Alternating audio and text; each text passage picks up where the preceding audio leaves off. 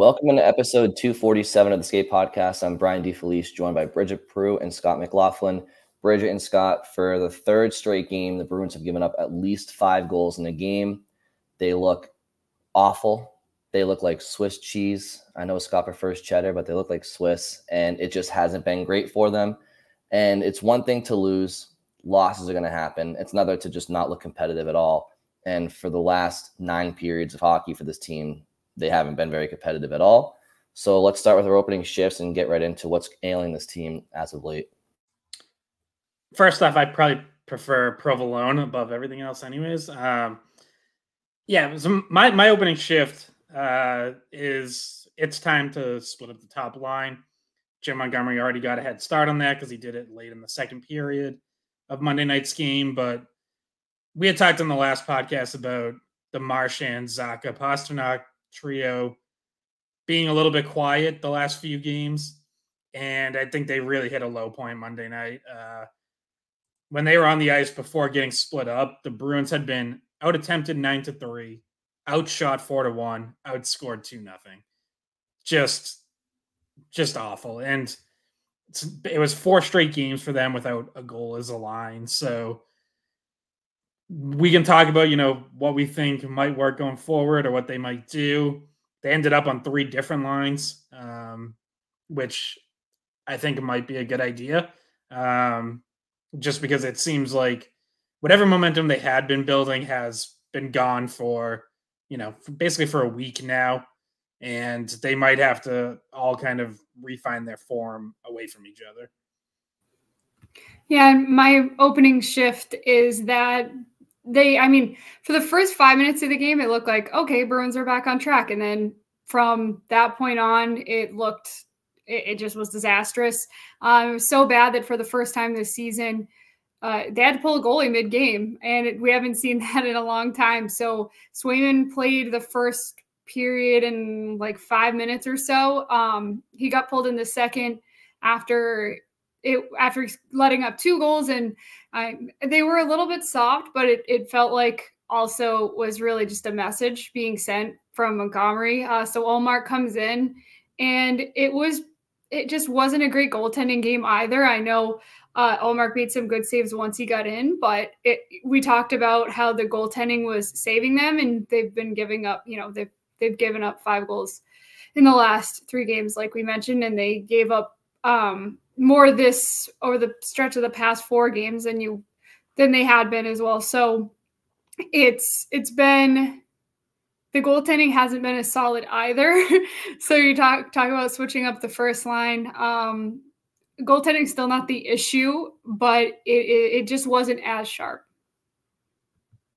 And Bridget, before we started recording, you mentioned that it was the first time in 10 years that the Bruins had given up 5+ goals in 3 straight games. Is that accurate? Yeah, that was at the end of the broadcast. That's the first time, which it's been a long time. And you kind of a jarring stat too, because it's like, okay, well, we know that they've had some bad stretches, but at least in those bad stretches over the last 10 years, I guess they still weren't giving up that many goals that close back to back.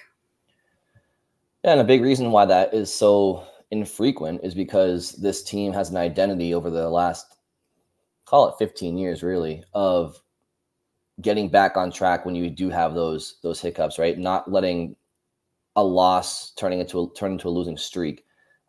They've always responded when they've had a couple of off games. They seldom lose back-to-back games, especially in regulation, let alone 3 with the amount of goals given up. And a big part of it is because of their identity, and their identity has always been, the team's changed personnel-wise, and it's changed year to year. But there's always been that some years they have more offense, some years they have a little more physicality, but there's always been goaltending and defense as their identity, and that's just gone out the window the last week of hockey. So I guess my opening shift is is this a bit of an identity crisis for them? Like we all knew they were going to maybe struggle offensively outside of Pasternak this year and a couple of others, but defensive goaltending was going to be their bread and butter to keep them in these games. And that has been, the entire team has been terrible. Offense, defense, and goaltending. So I mentioned after the Rangers game, like, adversity is good. The Bruins kind of, aside from McAvoy and Marchand starting the year on the shelf last year's Bruins didn't really face a ton of adversity heading into the playoffs. The last couple of losses to Detroit and the Rangers was a good opportunity to learn from adversity and be better off for it. But if you allow it to compile too much, you don't want it to, when it rains, it pours. You don't want it to pour. You want it to, subside a little bit. So is this an identity crisis for the Bruins? Do you see this potentially slipping? I mean, they get San Jose next. If they lose to San Jose, they could start, panicking. The reason teams get into losing streaks is because you start to lose that swagger and that confidence. Yeah, and it would also be concerning if they lose to San Jose because they finally get to practice in between games. So they have Tuesday off as a travel day coming back. And then they get a full practice on Wednesday before they play again Thursday night. They have not practiced in a week and a half. Their last practice was a week ago Sunday. So it's not an excuse because the schedule's been kind of busy for everyone. And Columbus, by the way, just played a back-to-back. They played on Sunday as well. But it is harder to correct mistakes, right? If you're starting to have breakdowns defensively in your coverage or your rush defense or offensive zone sites or whatever it might be, wherever the breakdowns are happening, it's harder to fix that when you can't get on the ice and practice and actually go through those reps. You only do so much in a morning skate. You're not really going through stuff over and over and over again. You're kind of hitting a couple basic things. You can look at video, but that's video. You're still not on the ice doing it. So, yeah, I'm sure they're going to have a lot to work on Wednesday in practice. But they should be able to get some stuff corrected. And you would think come out with a much better effort Thursday. You're right. If they don't, and if they keep playing like they have these last 3 games, then that is pretty concerning. As far as an identity crisis, I'm not quite there yet because, again, I think they have a chance to work through this. I think the mistakes are correctable, but certainly, certainly a low point. Losing those games to Detroit and New York, that's one thing. Those are 2 playoff teams. The Rangers right now are the best team in the conference, a couple percentage points ahead of you. Columbus is just they're not a good team. They have the worst record in the Eastern Conference. So that really, you probably shouldn't have needed practice to be able to bounce back against Columbus. And yet here we are. They played awful against Columbus. Yeah, and think about how many breakaways they went on and didn't score on. They could have had more. They could have tacked on more goals. Johnny Gaudreau had 2 breakaways that got stopped. I mean, they did score on one of their breakaways, but you can't just let that happen. And that's a defensive breakdown. I know Gaudreau was kind of cheating and whatnot, but those are just things that we haven't really seen happening with the Bruins earlier in the season. And yeah, definitely practice is much needed. I wonder what that's going to look like because last time Montgomery thought people were sluggish, he ran them. So I just wonder what is the approach in this practice. We're kind of starting to learn a little bit more about what Montgomery's coaching style is like when the team is struggling, whereas last year we didn't see it all that much. I have a question to go back to. Let's go back to Scott's opening take for a second. Split up the top line was yours, and I want to get everybody's idea of what the line combinations, what in your mind would work to get to kickstart something for some of these players. I understand moving Pasternak next to some of the players who might be slumping a little bit could maybe help them, but we're dealing with some snake-bitten people potentially all getting put onto the same line. So just everybody's thoughts on what do you want as your top 6 and I guess really top 9 because it affects the third line as well. Scott, do you want to go first? Yeah, I mean, so I guess it's probably worth starting with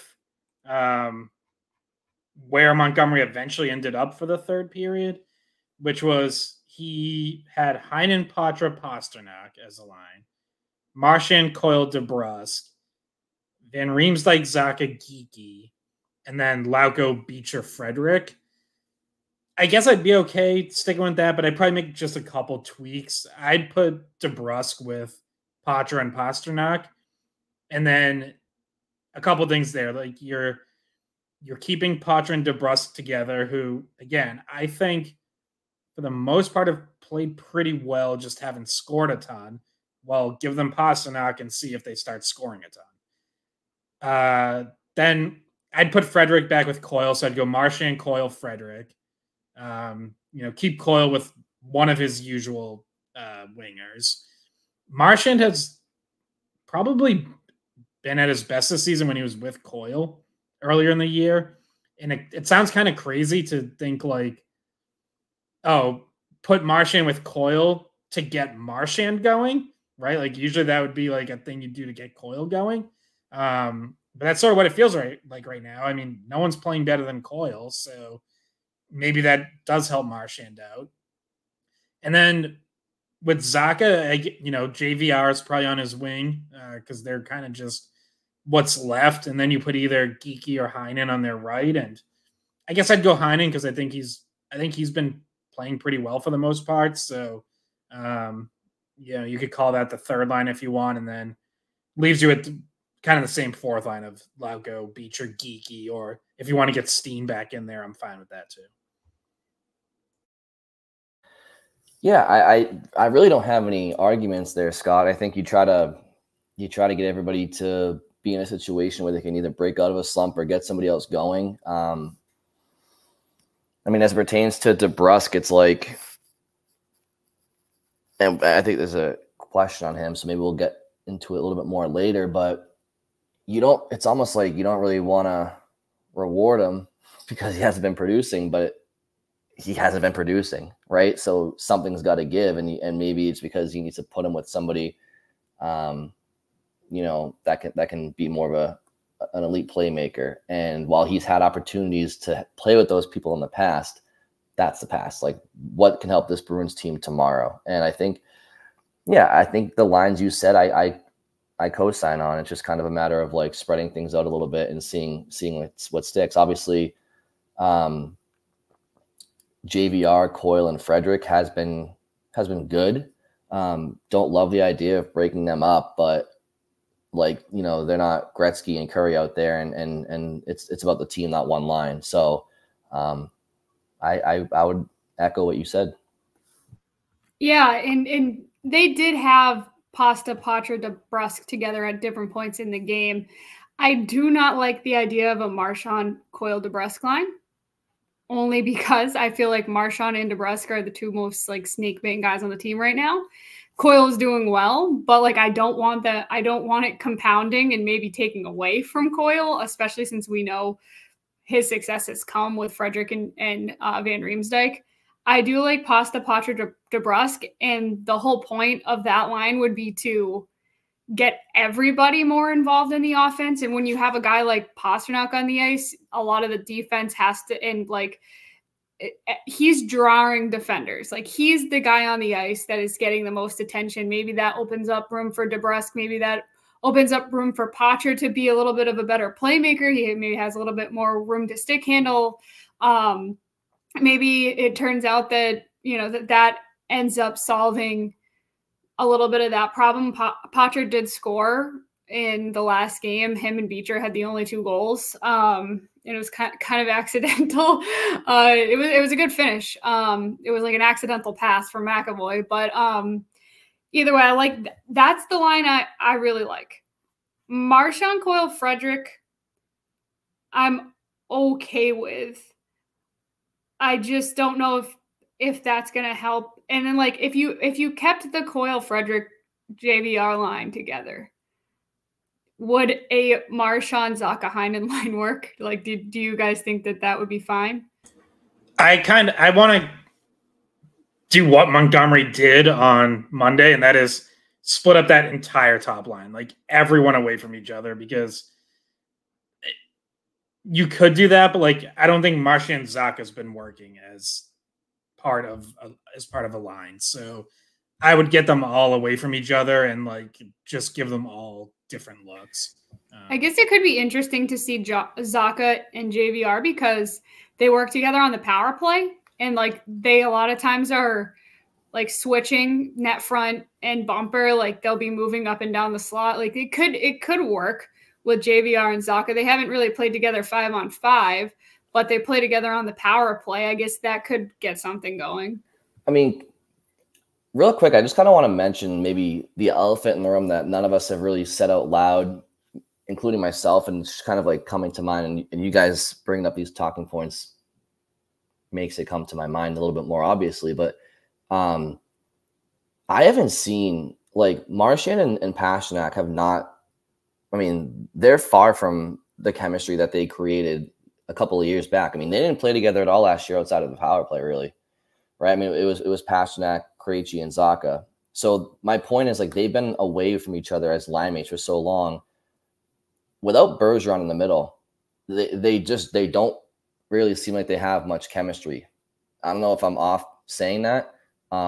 It seems like two guys who want the puck, and it seems like Bergeron was just the perfect complement for those two players. And without him in the middle, and it's no disrespect to Zaka, I have not seen Marchand and Pastrnak look dynamic together for quite some time, even before this year, because last year they really rarely played together. So I don't think that this team, like we mentioned earlier on previous episodes, like maybe the Bruins load up that top line with Marchand, Pastrnak, and Zaka. I don't even think that's loading up your top line anymore because they haven't shown that they can really produce 5-on-5 together in a couple of years, mainly because they weren't together to do so. But when you're apart for so long, it takes a while to rekindle that chemistry, especially with a different centerman. So I don't even know if the Bruins are better off, as we're discussing, even having them on a line together, honestly. Yeah, I mean, I thought they had like started to show something, and it wasn't perfection line type dynamite, but before this most recent tough stretch, they like that line did score in 4 straight games. They had 5 goals in the 4-game stretch. Chances, shots on goal, all that was like in the Bruins' favor. And it was like, oh, okay, that's starting to look like a top line. Like this looks pretty good. And then these last 4 games, it's really just fallen apart. And it's not like they're the only ones on the team that's the case for, but I do think like a big part of the Bruins' struggles is that their best players have not been anything close to their best players. If you look at like who's in like I took these last 5 games, so lumping in like the Tampa loss and the Florida win, and if you look at like who's been on the ice for the most goals against, Charlie 5-on-5 most goals against these last 5 games. Charlie McAvoy 7, David Pastrnak 5, Forbort 4, Marchand 4, Zaka 4, Lohrei 4. It's like that's your top line and the guys who were playing on your top pairing. Like that can't happen. And I think I would say like McAvoy's probably been the least at fault out of all those names I just read off. But that top line has clearly been at fault for quite a bit of the Bruins' recent struggles. Without a doubt, honestly. And I guess you're right, Scott. They did produce a little bit before this last tough stretch. But, I mean, Marchand and Pastrnak, they were like watching the Globetrotters back in the day when they were together, and they're far from that. And not having Bergeron, along with, Marchand's getting a little bit older and longer in the tooth, and he's had hip surgery. Maybe he's not the same player he was, obviously, back in 2017, 18, 19. That's possible, too, 2020. But another thing that I'm looking at, and I can't help but think that this is problematic for this team right now, is they're not getting any production from their back end. Now, they're not getting production from up front in many places either. But if you look at their defense core, I mean, McAvoy has 14 points, which is like in 17 games, which is, obviously respectable. Oddly enough, McAvoy's a -2 on the season. But then you go down and you have Lindholm with 5 points, Carla with 5 points, Lohrei 4, Shattenkirk 4, Forbert 3, Mitchell 2, Grzelcyk 1 point in 11 games. Like, they're getting no production from their back end either. And, you know, scoring, make no mistake about it, offense is a team game. Yes, you have forwards that score, but it starts from the back end, starts in your own zone. It's a complete team effort. And so there's a lot of things. Now, at the same time, they're 14, like 4-1 or 2, like that, whatever the record is. Like, they still have a great record. So, but if we're talking about recent struggles and even struggles that they were having while they were winning, yeah, you can't help but look at the back end too and see that no one's really producing much of anything. I mean, for Lindholm to have 5 points, you know, that's not good enough. Like, you need to be a little bit closer to McAvoy. If McAvoy has 14 points, Lindholm needs 8, you know, not being tied with Carla. Yeah, I mean, it's just been noticeable offensively for the last few games. And we mentioned on the last podcast, it was like, I think we asked, like, oh, are you worried? Like, is it a trend that's going to continue? And we're all kind of like, it's probably an anomaly. It's against good teams. It's a weird matinee weekend. And then you get this game in Columbus where you should be the pretty heavy favorite in most positions on the ice. And we saw what happened. So my question was, my going back to my opening shift, what is the, like, if you were to maybe dole out blame a little bit, what is or who's most to blame, or what's the main reason for so many goals against this season? Like, not this season, this stretch of 3 losses. I mean, so I mentioned, like, the top players. I'd say, you know, especially in a tough stretch of the season, like, your best players have to be your best players, and they have not been for the Bruins in at least the last 3 games. But even beyond that, I would blame overall puck management and decision making. You know, like Grzelcyk coughs up the puck at the offensive blue line, leads to a breakaway goal, and it's like, on the one hand, okay, that's clearly just a hiccup where, like, he went to make a pass and totally whiffed, and that's not something you see often, but it's sort of emblematic of just this larger issue that I think the Bruins had started to make some progress on and has now clearly backslid over the last week, which is just, like, not making plays, not being, like, hard enough with the puck, kind of whiffing on passes or dump-ins or, like, whatever it is that lead to quick turns up ice for the opponent, and odd-man rushes, which has been a problem for them all year, giving up odd-man rushes and breakaways. And it's really reared its ugly head again recently. And, you know, we've talked, just, I guess, to kind of, like, round out some of the top players, like, Zacha, I thought, was really bad Monday night, and has had a couple of rough games now recently. But him going for, on whatever goal, was it Columbus's first goal, second goal? I don't even remember. But where he breaks a stick and goes off for a change during the second period with the long change. And it's like, what are you doing? Like, you're just giving Columbus a power play. It just turned into a 5-on-4 in zone. Columbus had possession the whole time and ends up with a goal with Provorov, you know, walking in and shooting through a screen. And it's like, again, just bad decision making, just, like, not being aware of what's going on around you. And when it's your top players doing that, it's like, you know, bizarrely, like, I don't know about you guys, but, like, I've mostly been okay with the play of some of the guys lower in the lineup. Like, sure, we can say, you know, like, Patra scores Monday night, first goal in 10 games. Yeah, you'd like to see him producing a little more, but I've been fine with his play. I've been fine with the fourth line. The Forbert Shattenkirk pairing had a tough night Monday for sure. Another one, like, they were out on the ice, and sort of highlights another problem, which has been, you know, Brian brought up last episode, but, like, not just not being strong enough physically. Like, Shattenkirk and Forbert both lose battles down low. And then I think it was Voronkov just like takes it to the net between Forbert and Geeky and scores. And that was the one, in my mind, soft one on Swayman where, yeah, there are breakdowns around him, but he still should have made the save. Like, it gets between him and the post. And that's just not a goal you should be giving up.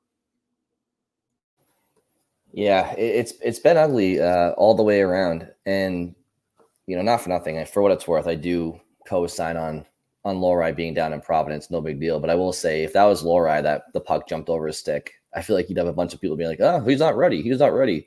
He got to send him down to Providence, but happens to Grzelcyk, and it's just a mistake. It's just a puck bounce. So that's interesting. But anyway, not that you're saying that, Scott, but by any means. Like a passive aggressive shot at Scott there. I know honestly, it's not Scott. There's the. But I do have to. But you're right though that like those of us who are like, yeah, it's fine to send Lohrei down. It's not a great look that like Grzelcyk does this, and because like it's like I can just imagine people being like, you have to send Lohrei down to get this back in the lineup, and again, like overall, I think Grzelcyk's fine, and he doesn't make mistakes like this often, but not great timing for that one. No, and I'm more or less being funny. It is just a funny circumstance, but I do think that a lot of people just kind of, when it's convenient for their narrative, they'll point something out against somebody that they might not be in favor of, and when it happens to somebody that they like, they'll just kind of poo-poo it. But that last night's loss is not on Matt Grzelcyk at all, or that puck bounce. One thing that bothered me last night too, in addition to everything that you guys are talking about, is you lose to Detroit 5-2, you lose to the Rangers 7-4. Clearly, like, you aren't playing very well. You go and you play one of the worst teams in the league record-wise in Columbus. And when the game's 2-0, so before the game even gets away from them, like, Pastrnak, your top player, one of the best players in the world, gets a, I'm not going to say a vicious, but it gets a, decent hack to the ribs with a goalie paddle. No one really does much of anything. And then McAvoy gets hit in the corner, a little bit of an interference, not the craziest play in the world, but goes into the boards awkwardly. He's down. And the only guy who's like really showing any sort of emotion is a guy who has played with McAvoy for all of like 15 games probably, and that's Morgan Geeky. And I'm not saying that like Pastrnak needs to drop the gloves in that situation, or Lindholm. But when you're in a bit of a slump and you're playing a team that is very beatable, if you can't like get up after Pastrnak gets hacked in the ribs and McAvoy goes down and go back and try to win that game, instead nothing happens. The only thing that they do is they go down another couple of goals and they go down 4-0. So there's a lack of pushback, I think, when things go against them. And people might think I'm being harsh, but the reality of the situation is there haven't been many sample sizes for us the last couple of years to see them go through these stretches, to see how they respond. This is one of a few circumstances where we're trying to see how they respond in adversity. And so far, because they've been playing so well record-wise, and so I guess it's kind of unfair, but at the same time, I don't have much track record to go off of the last couple of years where they have struggled and have had a chance to fight back. And so far, not great. Yeah, and when you brought up your question, Brian, are they having an identity crisis? This kind of was part of what I thought you were talking about. Like, isn't part of the Bruins' identity to stick up for teammates, be physical, have that more like gritty, tough style of play? We mentioned that their identity comes from like how sound and they are defensively and in net, but it also is supposed to be, especially from what we heard in the offseason, what they were trying to build was a tougher team than they had last year. And it just doesn't seem like they have that right now. Yeah. Like you're waiting for, especially as, Bridge, I think you said earlier, like they did actually start this game pretty well. And then they sort of hit the snooze button, like the second half of the first period. And as that period's winding down, or at some point in the second, and especially around those two incidents you just mentioned, Brian, with Pastrnak and McAvoy, it's like you're waiting for someone to, it'd be great if someone changed momentum with a goal, but throw a big hit somewhere, like do something physically to try to change momentum. And like we've seen McAvoy do that before, but it can't always be him. Like someone else has to be able to do that. And it just really never came last night. Like no one stepped up and to the table and like took that task on. You know, I'm not saying like they have to be running around like chickens with their heads cut off or anything, but a good, well-timed hit somewhere, you know, finish a play, like could have helped. So yeah, you know, someone's got to be willing to do that. And it's like, I know it's easy to look at Trent Frederick and like, that's an obvious name you can pick, but like, you know, Johnny Beecher has some physicality in his game. Jacob Lauko, James Van Riemsdyk is a bigger guy. I know he's not overly physical. Shattenkirk can throw a hit. Forbort should be able to. Carlo can use his size and weight. Like someone else has got to step up. It can't always be Charlie McAvoy. And I know, you know, Milan Lucic was going to be part of this. Like that was part of the idea of bringing him in, but he's gone right now and he might not ever be coming back. So like you got to deal with it. You know, you can't wait for someone else to do it. And you don't always want to rely on bringing in a free agent to provide that. Like you want that to come from your DNA, from within, right? Like it's easy to look at the Bruins. I mean, it's their 100th season, right? So it's an appropriate time to discuss this. They've always been the big bad Bruins, right? And up until, you know, even it was always their identity, always. And you look at the team in 2011 and 2013, a lot of those guys in that cup-winning team, and it's easy to point out the toughness on those teams. You know, where does the toughness end, right? I mean, Chara, Lucic 1.0, Nathan Horton was a tough guy. Their scorers were tough. Greg Campbell, McQuaid, Boychuk, Ferentz. I mean, just go down the list. Everybody was tough and stood up for each other. Not every team. I thought I mentioned him, so that's why. But yeah, Sugar Sean as well. I mean, the list goes on, right? And not every team is going to have that type of toughness. I understand that, but as the years progressed, they still found ways to be tough, right? Kevin Miller becomes a staple on the back end while Chara's still there and McQuaid's still there, and then you go out and you bring in a guy like David Backes. You know, Sean Corrali played tough. Noel Achari played tough. You had guys that played tough. And then you go out and you get Nick Foligno and Trent. Like you've always had toughness that I feel like with Lucic out of the lineup, aside from Frederick, you don't really have much toughness. I don't want to be disrespectful and call this team that's won, you know, 79% of their last 100+ games in the league soft. They're definitely not a soft team. So don't mistake what I'm saying.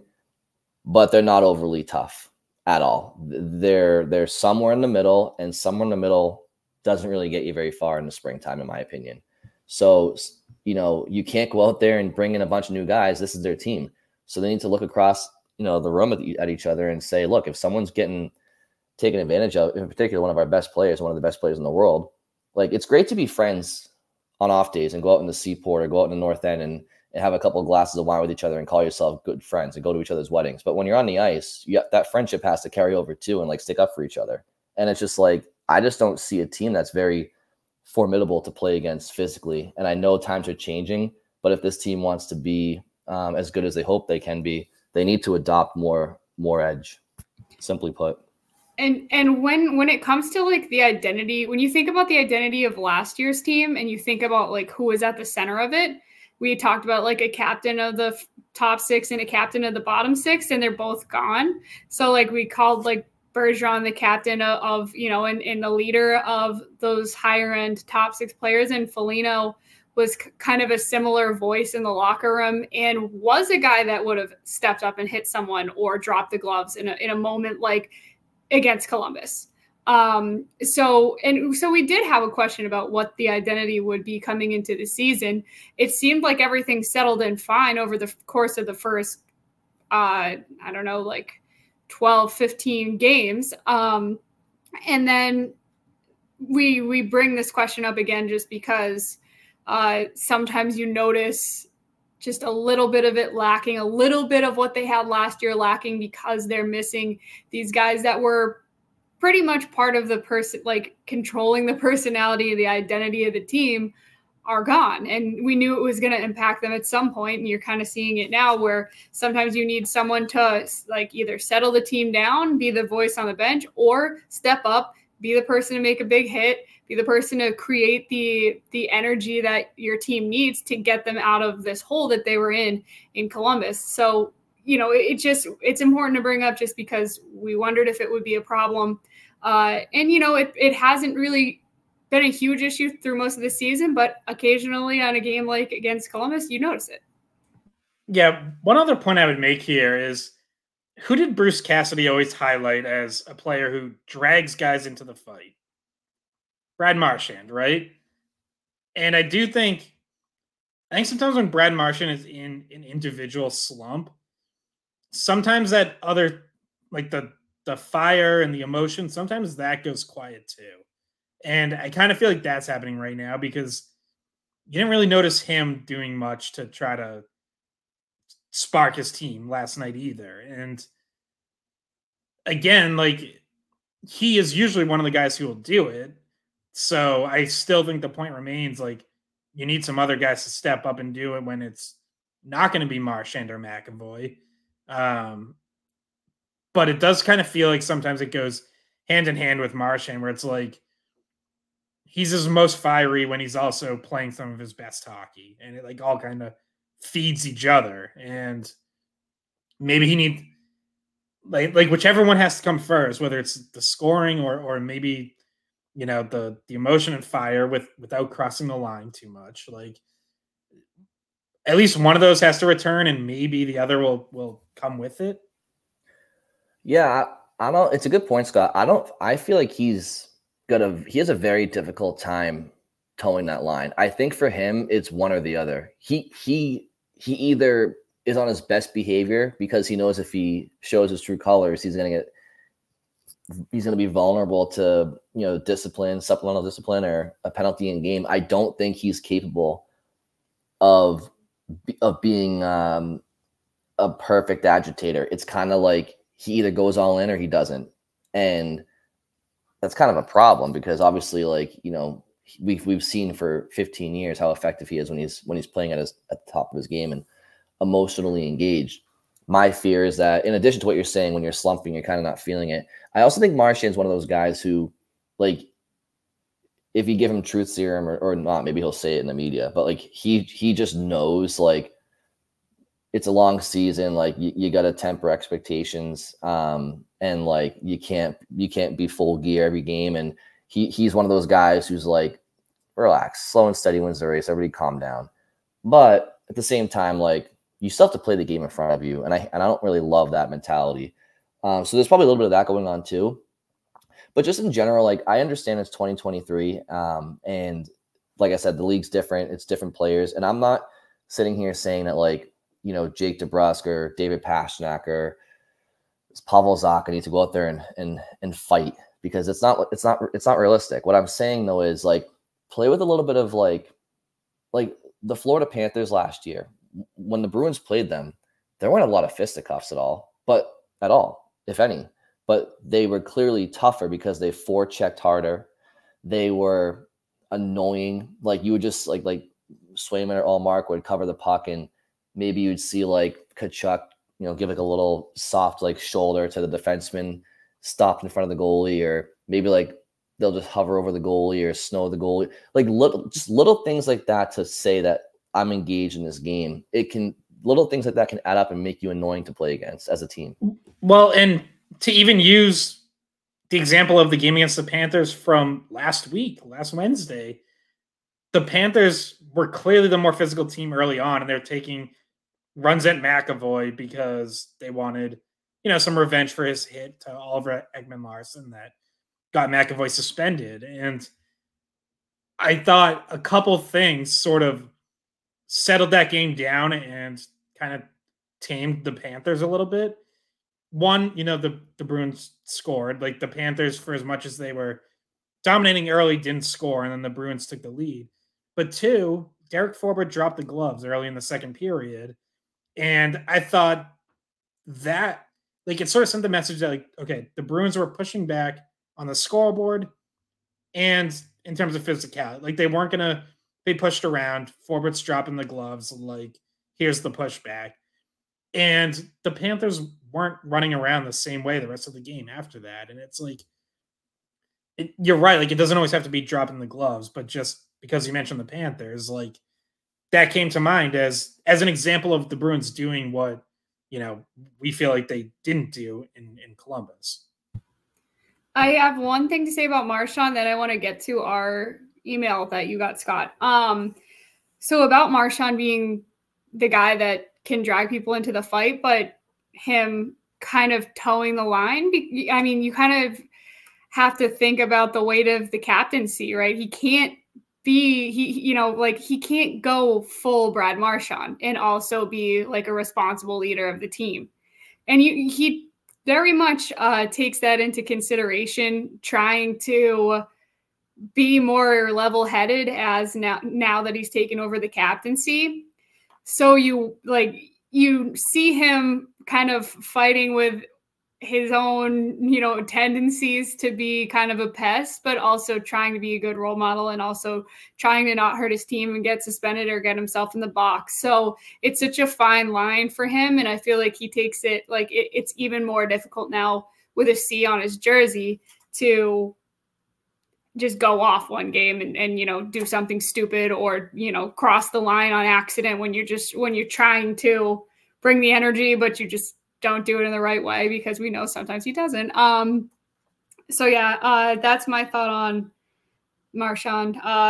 And Scott, if you want to read, we got a question about Jake DeBrusk. So from Scott claims he didn't email this to himself, but it is from Scott. You want to read that? Great name. But before I do, just one last thought that it just came to mind when you're talking about like taking penalties. I also wonder if maybe part of this is like the Bruins might feel like they can't sort of walk up to the line or take like an extra shot because they're taking so many other penalties already, like specifically stick fouls, where it's like, they gave Columbus 5 power plays on Monday. They gave Detroit 6 on Friday. Like, this has been an ongoing issue too. They're one of the top teams in the league and in minor penalties. And so, if you feel like we're taking way too many penalties and we have to try to stay out of the box, then you're less, maybe if you're only taking 1 or 2 penalties a game, you say, no, you know what? I am going to like finish with this check, even if it's a little late, or I'm going to give this guy a little extra shot after the whistle. And I don't know, just crossed my mind. But yeah, so email from Scott says, at what time do you think the Bruins stop making excuses for Jake, meaning DeBrusk, and move on from him? He wanted out, had something to do with getting the coach fired, has been given ample opportunities on different lines and with top players, still is not producing. He's in a contract year and will want to get paid like a top 6 forward. I don't think he deserves this. Scott goes on to write, like, when you ask for a trade, basically, like, usually that means you already have a foot out the door. So, and he also adds that not sure he's good with Poitras to round it out. But yeah, what do you guys think? Because we've talked about DeBrusk and his contract situation a couple times, but we haven't really circled back on that in a little while. So I guess just your response to Scott's email and kind of maybe bigger picture feelings on where things are at with Jake DeBrusk right now. Well, first, thank you for clarifying that it was Jake DeBrusk and not Jake from State Farm that you were referring to. And secondly, I think that objectively, if you're looking at his stats, which is what a top 6 forward is paid to produce, they're not good enough. And if your production is not going to be good enough, then you better be doing all the little things right. And a lot of people out there will tell me till they're blue in the face, look at the advanced stats, he is doing everything right. Okay, well, how much is he affecting the game? Not a ton, really. So he's doing he's doing fine defensively. He's not hurting his team outside of the lack of production. Doesn't play with a ton of emotion. Wouldn't call him a leader out there. Wouldn't say he sticks up for people. wouldn't say he sticks up for himself. And off the ice, I think he's really well liked. I think he's a funny personality, and I don't think he's a bad person or a bad player. I think he's a good player that's going through a tough stretch offensively. But when you bet on yourself, you gotta come through. And a couple of months from now, maybe I'm singing a much different tune because he's turned things around and, you know, has like whatever, 25 points in, you know, 35 games, whatever. But right now, 8 points in 20 games, not good enough. And you can sit there and tell me all you want that he's doing the little things right, but I personally don't think he's doing all the little things right. I think he's doing some of the little things right.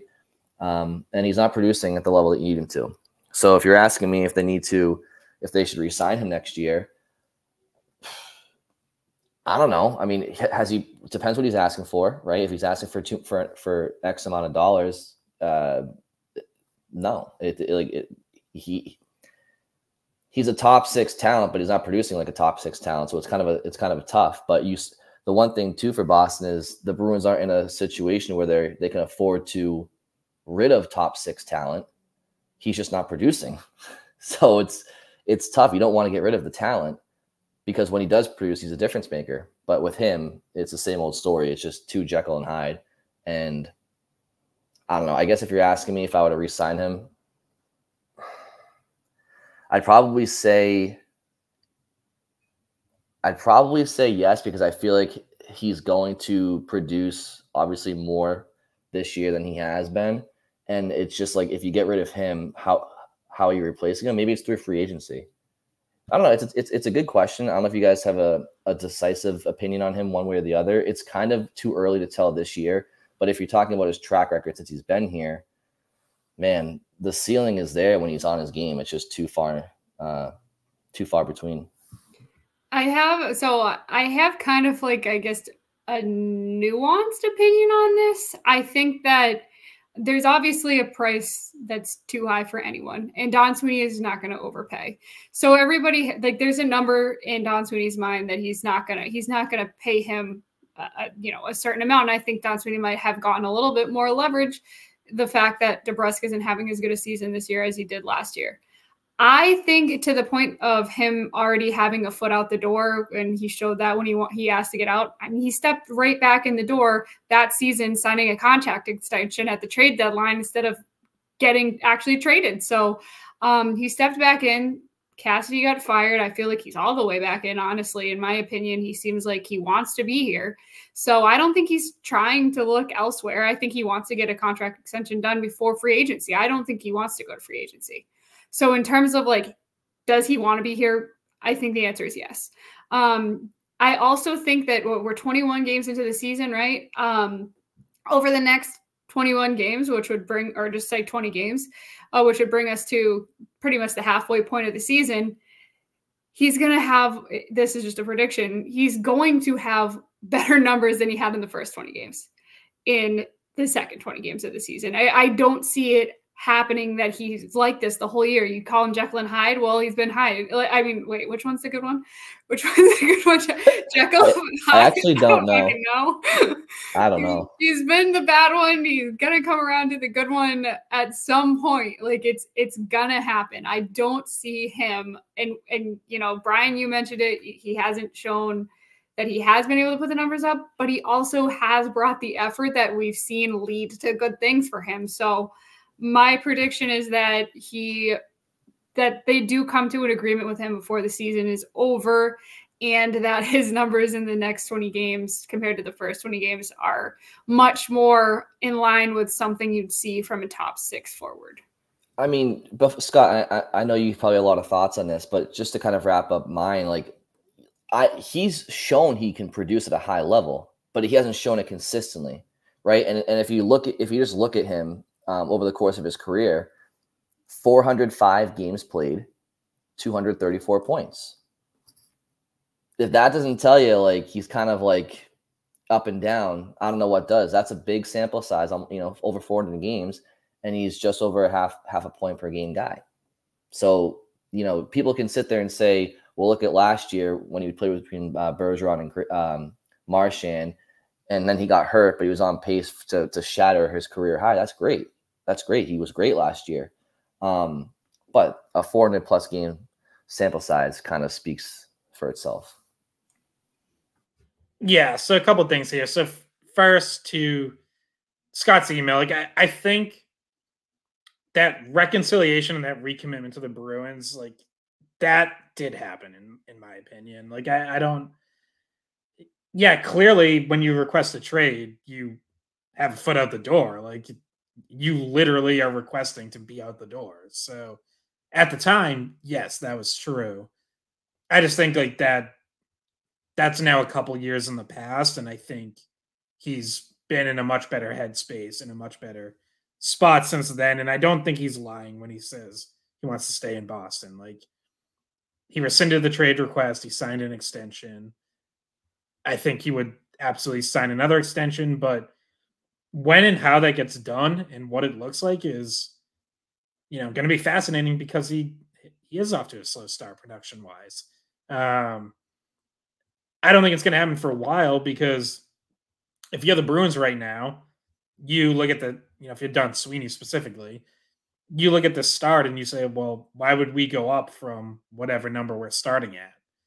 And if you're DeBrusk, you're not going to sign when your value's low. Like you're going to bet on yourself to do what Bridget said, like be better the next 20 games, the second half of the season, finish strong and earn yourself more money. You're not, it would be kind of foolish business to sign when you have whatever's at 8 points in 20 games. So I think it's going to take a little while to play out. And honestly, it wouldn't even surprise me if it does go to the off season. It's, and either like they eventually sign him leading up to free agency or even hits free agency and sees what else is out there. But yeah, as far as trading him, unless you're getting back surefire, I'll say middle six talent because I don't think DeBrusk is a true top liner, so I'll call him a middle six winger. Unless you're getting that back or an upgrade, like the Bruins aren't in a position to give away any talent that can play on their top three lines on the wing. And last into response, so Brian, you mentioned advanced stats. I would say just to highlight why I'm still not overly concerned about DeBrusk. This isn't even that advanced. So this is 5-on-5 goal differential. How many goals do the Bruins score when you're on the ice? How many does the opponent score? Guess where Jake DeBrusk ranks on the Bruins? Is he first? He is third. Hampus Lindholm and Brandon Carlo are both a +9. Okay, so he's first among the forwards then. Jake DeBrusk is a +7. Yep, first among Bruins forwards. So, and now if I go a little more advanced, expected goals percentage, he's first on the team, 56.6%. So that's showing, scoring chances when he's on the ice. And I know his production's not there, but I'm hearing Brian groan in the background. I mean, it is just like I hate the expected one. Expected. All right, then stick with the real goals. 12-5 when he's on the ice. They're outscoring opponents. No, that one I like. That one I like. That's fine. I like that one. Yeah. So my overall point here is just that a lot more good things than bad things are happening when he's on the ice. And yes, I would like to see him produce more. He has to produce more. But as long as that remains the case, that the Bruins are still a plus team when he's out there, like I'm just not panicking because there's other guys right now who are minuses, especially over this most recent stretch. Hey, can I turn it to Scott for a second?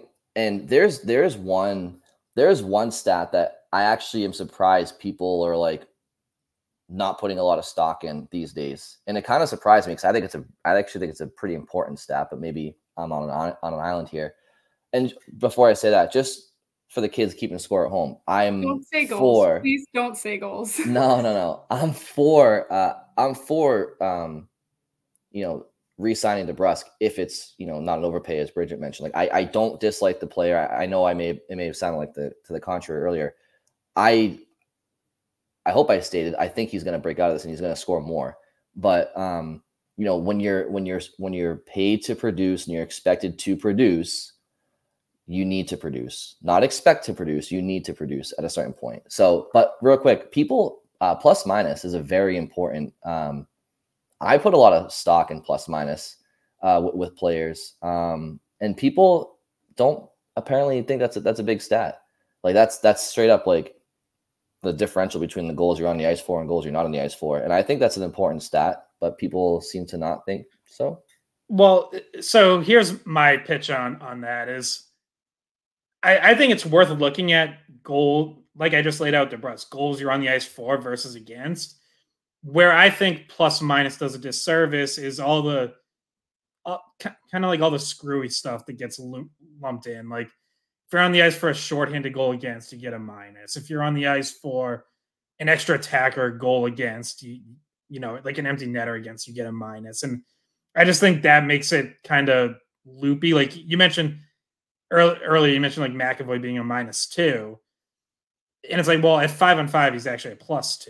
And like McAvoy over these last 4-5 games or something is like a -7, but a couple of those were like empty netters against that he's out there for. And I just think that's where it gets a bit wacky. And it's why I would just rather stick to 5-on-5 goal differential, because then you're taking all the screwy stuff out of it. I think it's a good indicator though. Like it generally does indicate how a season is going for someone, or like how a game is gone for someone.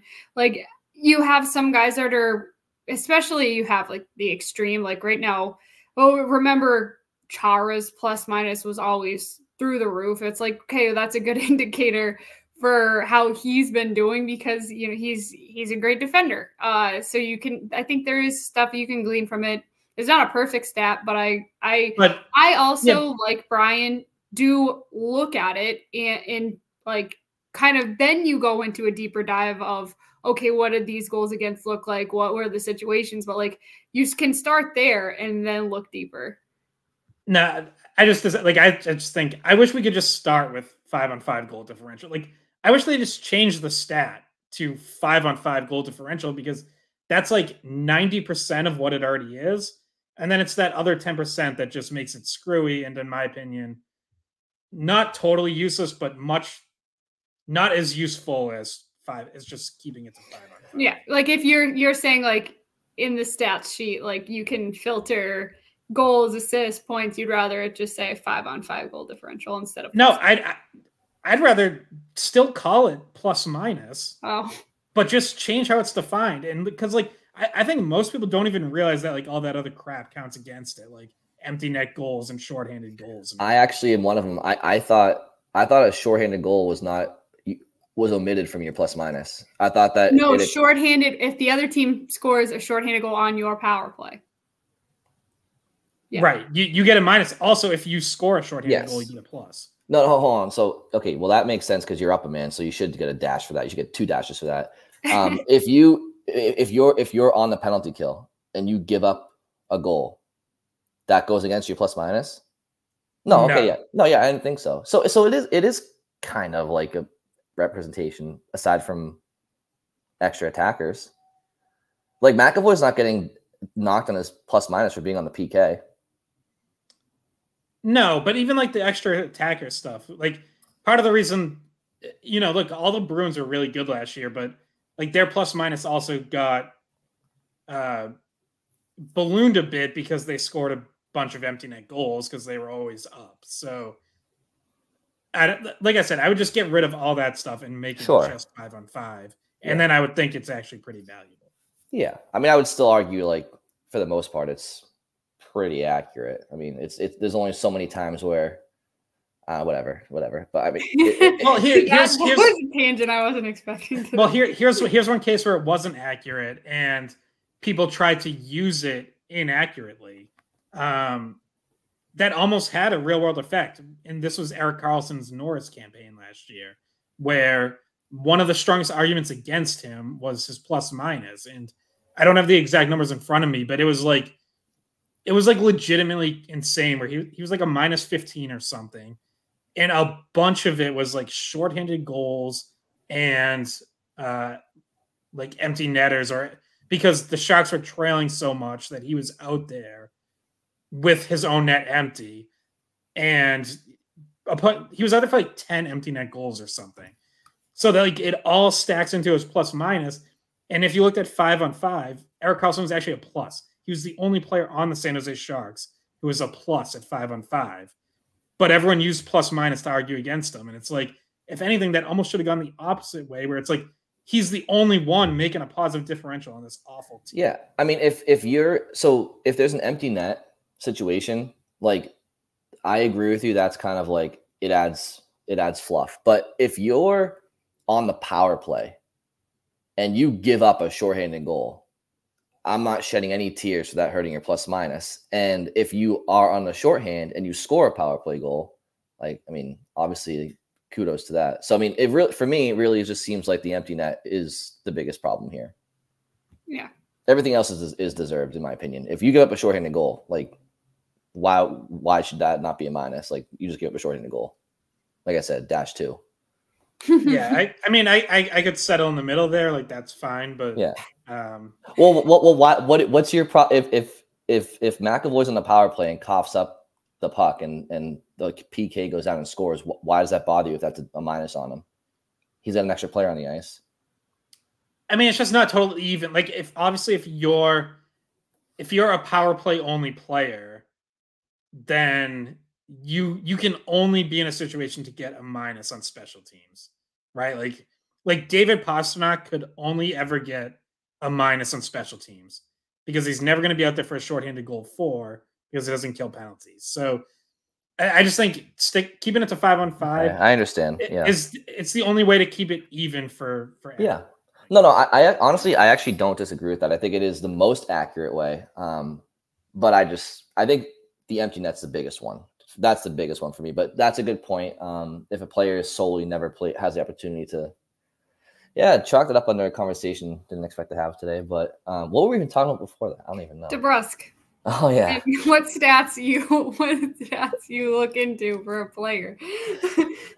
Well, yeah. I mean, the whole for DeBrusk in particular, it's like I can only hear somebody. Look, if you're telling me for 3 months, his goals above his expected goals per 60 or top 5 in the league, but he's still got 4 goals in December. I mean, there's an issue there. I'm sorry. I can only take those stats for so long. If it's a short sample size, like a 10 game or 5 to 10 game slump, that's one thing. But as we get into December here, it's like, okay, so you mean to tell me for half the season almost, which we're not there yet. We're a quarter of the way through. I'm just saying, like, at some point, Scott, you would admit that like these advanced analytics need to come to the forefront and be tangible production. That's all I'm saying with the stats, the advanced stats. No, yeah, I fully acknowledge he has to score more. Like that's part of what he's relied on. I just say like my panic level over DeBrusk would go up if like we saw a stretch where he starts to be on the ice for more goals against than 4 and is having breakdowns defensively, and you watch a play and you're like, wow, DeBrusk didn't cover his defenseman there, or DeBrusk didn't get back in the back check and they gave up a goal. Like that is really when I would start turnovers that lead to goals against and stuff like that. Sure. That's fair. No arguments here. Because like I don't think I can recall him mishandling pucks as much as some of the other guys, like Marchand, like recently at least. But do you guys see him? Do you guys see him like doing everything it takes to win? No, besides like, and I'm not even saying it's just him because this can be said for everybody. But like, have you noticed him being like really hard in the forecheck, doing anything it takes to like that goal he scored against Florida? Like that all happens because of a strong forecheck.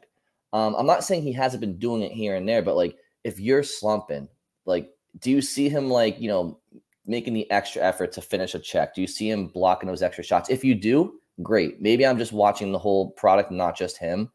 But yeah, I mean, he's honestly, he's fine. He's going to break out of it. I don't really have an issue with DeBrusk, honestly. I think he'll be fine. I'm just talking a lot here.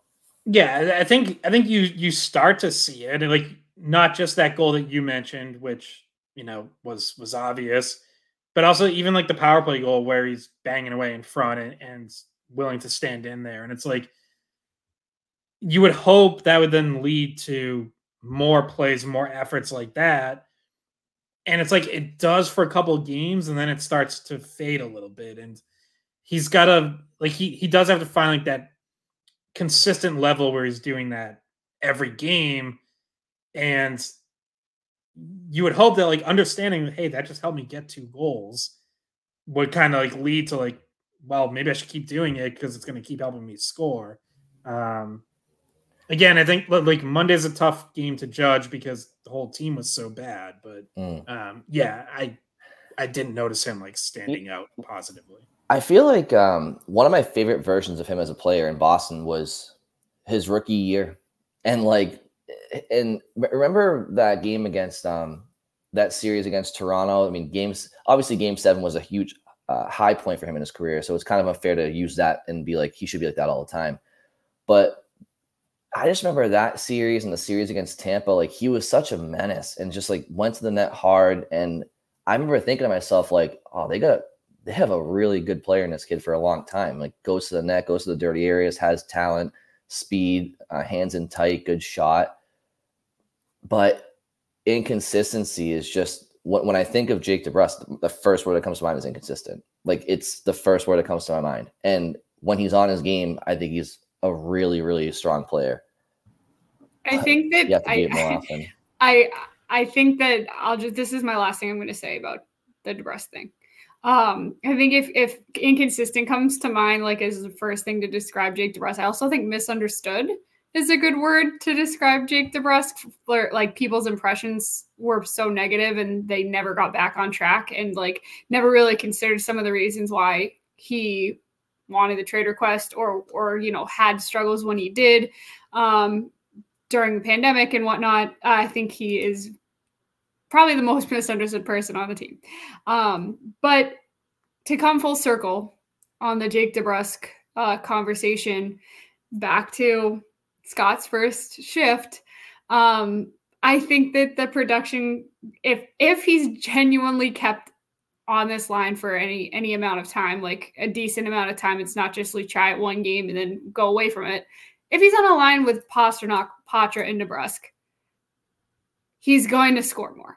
Like he's going to score more. And if he ends up with power play time on the first unit, which we're not sure he will or won't, but that he did score a goal on it, he's going to end up producing more. So like full circle, so maybe the line changes could also be a catalyst to some of the production we're talking about. Well, and you know, and that's if Montgomery decides to do that. And I guess we'll see how they line up at Wednesday's practice. But he really only got like a couple shifts there. Yeah, I think it was in the second period, or maybe the early third period. But they did go to that for a little bit, and that really I think gives them the best chance for Patra and for DeBrusk. And like you mentioned, that first line was stagnant anyway. So put Pastrnak there. See if that unlocks some of the scoring abilities of both of the other guys and even the playmaking ability of both of those other guys. Yeah, I think quickly we can try to keep this a little short, but there is obviously a big story we have to touch on, and we speculated, you know, about could the Bruins maybe be connected to him. As it turns out, Patrick Kane is going to the Detroit Red Wings. News of that broke Tuesday morning. 1 year, $2.75 million. Just curious what you guys' reaction are. And before I get that, I have to correct something I said last podcast just because I hadn't fully done my research yet. Was it mouses? I confirmed that is in fact the plural of mouse. I called my friends at Merriam-Webster. They actually just changed it yesterday. Oh, wow. Crazy. Yep. So I'm right. No, but I had mentioned that I thought Kane was eligible for like the over 35 bonuses. He was not because you had to have turned 35 before June 30th, and he was still 34. So that really would have made it extra difficult for the Bruins. Because Kane wasn't eligible to sign like a $1 million deal with $3 million in bonuses. His whole salary had to be like an actual cap hit. Well, I mean, obviously, I hope the listeners forgive you, Scott, for that misleading them like that. But it's, I think it's inexcusable. yeah, I mean, obviously, my initial reactions are I think it's a interesting fit. When I heard that he wanted to go to a contender, Detroit wasn't on top of my mind because I think they're clearly a team that has playoff hopes, but wouldn't classify him as a contender just yet. But obviously, reunites with DeBrincat. I think Detroit's got a really good combination of youth and veterans over there, and they're playing really well. So, pertains to the Bruins, it's a divisional rival, divisional opponent that got stronger. I don't think that Patrick Kane's going to hurt the Red Wings at all. I think he's going to help them offensively, and he's gone to 3 teams now in his career, all original 6, so that's pretty cool for him. But yeah, I mean, Detroit gets a little bit stronger up front.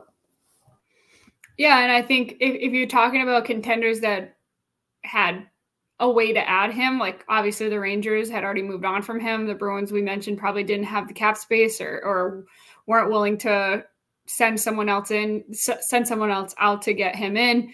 It did kind of leave just a few teams, and Detroit has been a team that has had the Bruins number this season, which could make them exactly the kind of contender you're thinking about, because a team that has the ability to beat some of the best goaltending and defense in the country with the Bruins is a team that has a chance to make it to the Stanley Cup. They have a chance to get past a team like the Rangers or the Bruins. So I think they are a legitimate contender, and I think that's not a bad choice for him to go somewhere. It could be a great fit for him there. It does make the conference, the division, more difficult. You probably were hoping he ended up somewhere outside, but most of the rumors did have to do with Eastern Conference teams. Like we'd heard Toronto, we'd heard, I think you mentioned Dallas, maybe, Brian, like that would have been an outside team he could have gone to, but he ends up in the Eastern Conference, and we'll see. I'm still a little bit skeptical. Obviously, in his prime, Patrick Kane was incredible, one of the best players. Just not really sure how he's going to hold up health-wise. So that's what makes me think like, okay, yeah, that's definitely kind of like a secret weapon that you might get on the plus side, but he could not pan out at all, but it's not a huge risk for them because, the contract isn't huge, and they, maybe it does give them that extra piece to push them over the top. Yeah, so I said on the last pod, but I do think there's risk in signing Patrick Kane and committing $2.75 million. The Red Wings can absorb that risk better than most because they had over $5 million in cap space. So even with this signing, like they still have enough cap space to potentially add someone else if they decide to go for it at the trade deadline. Whereas other, like just using the Bruins as an example, 1, they would have to trade someone away now. And 2, then they really probably wouldn't be able to add anyone else at the deadline. So it's like Patrick Kane would be the one addition, and you would have to hope that it works out. And there's legitimate questions there. He does not play defense at all, and there's advanced metrics that suggest, especially last year, that his negative impact defensively outweighed his offensive impact. And the other thing is he had that hip resurfacing surgery that he had. Like, that is the real deal. Like, that is a tough surgery. And if you look at the track record of athletes that have had it, like, it's not pretty. Ryan Kessler never played another NHL game after it and was planning to. Nicholas Backstrom returned from it last year, struggled, had 1 point in 8 games this season, and then took a leave of absence because it was bothering him. Like, outside of hockey, Isaiah Thomas, former Celtics guard, had it, was never the same. Andy Murray in tennis had it and took like years to get back to anything close to a high level. So there's just no guarantees. Like if Patrick Kane comes back and looks like vintage Kane or something close to it, he would be the exception to the rule when it comes to that surgery. You did a real deep dive into that with your Andy Murray stuff. I love tennis, so I like the poll for Andy. Well, actually, I found that because when I was reading about Backstrom, Backstrom reached out to Andy Murray like while he was going through it. So that's how I found that out. Well, the good news for the Red Wings is that before they even get Patrick Kane, they're 10th in the standings league wide, and if they do get that version of Patrick Kane, Scott, that's kind of the anomaly, the exception to the rule. I mean, the best division in the league just got that much tougher because the top 4 teams in the Atlantic the top 3 teams in the Atlantic are in the top 10 in the standings league wide, and if you extend it to the 4th team, being Tampa Bay, I believe, the top 4 teams in the Atlantic are within the top 13 seeds league wide. So it's just it's a competitive division, no doubt about that. We knew that going in, and we knew that in addition to Bergeron and Krejci moving on, that would be why it'd be tough for Boston to compete. But so far they have a little slide as of late, but that's why you play 82. So they get back at it again against the Sharks. And Bridget and Scott, if you have nothing else, we will talk to you after that game. So thank you all for listening, and we'll talk to you very soon. Hey guys, thanks for watching the Skate Podcast. If you want to see more of our videos, visit our playlist. Not in front of a screen, you can listen to us on Spotify, Apple Podcasts, or wherever you get your podcasts. Don't forget to follow us on social media. And if you enjoyed this video, please don't forget to give us a thumbs up, subscribe to our channel, and leave a comment.